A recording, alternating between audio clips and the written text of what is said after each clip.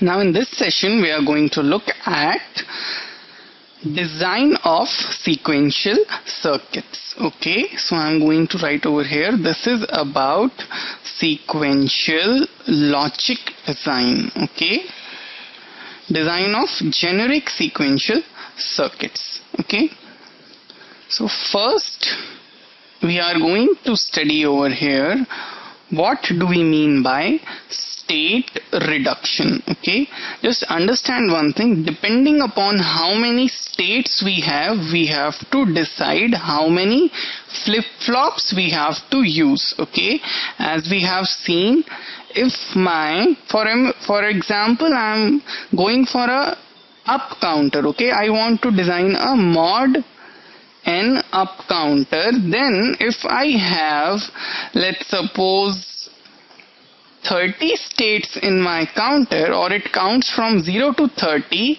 then you have this equation. Okay, so what you get is your k is equal to 5, so you need to have 5 flip-flops. Okay, your state reduction deals with if somehow your number of states can be reduced so that effectively number of flip-flops can be reduced. Okay, at times we may have that one state is just a duplicate of another. If we have such type of conditions, then we can reduce the number of states, effectively reducing the number of flip-flops, which is going to reduce the cost of the design and circuitry. Okay, so let's take an example and understand what state reductions mean. Okay, for example, let's suppose I have a state diagram which looks like this. Okay, this is my first state, or any state. Let's suppose this is A. Okay, I have a B. Okay, I have a G over here, I have a C over here. Okay, I have a D over here as well. I have a E. Okay, and I have a F. Okay, so these are my states, and let's look at the transitions. Okay, so my transitions are like this. In A, if you give 0, you get 0 and you reach back to A. Okay, from G, if you give 0, you get 0 and you reach to A. From F, if you give 1, you get 1 and you get back to F.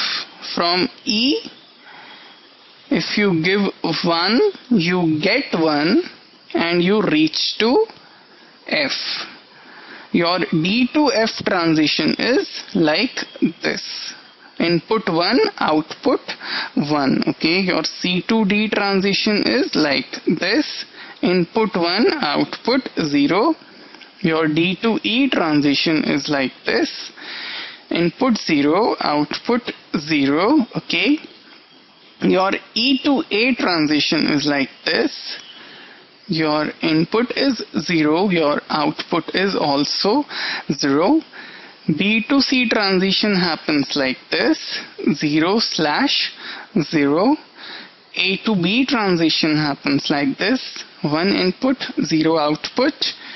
B to D transition happens like this, 1 input and 0 output. Okay, so this is, I guess, your state diagram. One more we are going to have, F to G and G to F. F to G transition is 0/0 and G to F transition is 1/1. Okay, when you give 1 as input, you get 1 as output. This is your state diagram. We are going to now see if we can reduce the number of states over here. Okay, this is basically a finite state machine, right? It is a graphical representation of a finite state machine. We are just trying to understand and see if we can reduce number of states over here. Let's see how we do that.